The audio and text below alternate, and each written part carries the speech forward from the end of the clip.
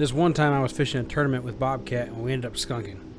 So we did the logical thing and kept fishing after the tournament was over. We had tried fishing below the dam first to no avail. About 3 hours into the 6-hour tournament, we decided to try dragging baits up on the lakeside above the dam. So a short drive later, we were relaunched and dragging baits. Sadly, no bites came before the end of the tournament. However, we decided to keep dragging baits along a roadbed that we had found, and eventually we got onto some fish. So what started off as a bummer turned into a good fishing trip after all. So my question to you is, would you have stayed and fished after skunking a tournament?